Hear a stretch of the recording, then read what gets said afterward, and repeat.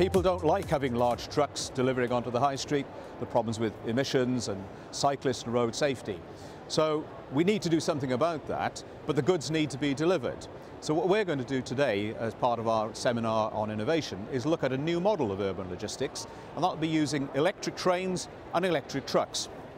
The benefit of this is electric trucks have a fairly limited range. They can only go about 100 miles before they need recharge. So they're confined to the city centre. The electric train can bring the goods from the distribution centre in the Midlands to the edge of the city, transfer the container without touching the goods onto the truck for final delivery into the high street.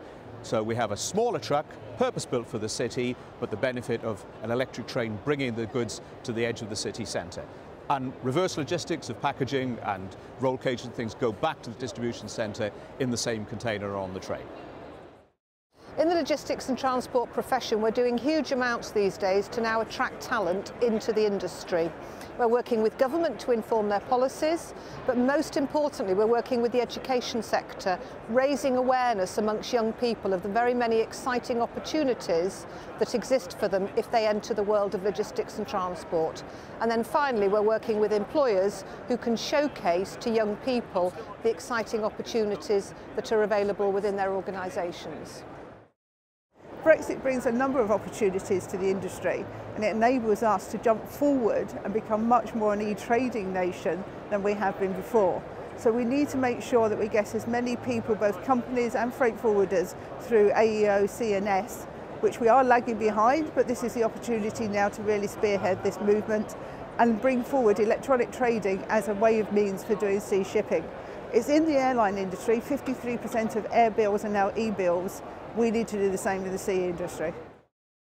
Well, membership of a professional body like CILT is all about knowledge, network and know-how, and the ability to drive success for individuals and also for the corporate entities that they work for, and ultimately for society and the economy as a whole.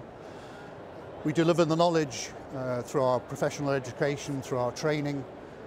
We deliver the networks through our forums, through our national events, bringing together people sharing best practice, common interests.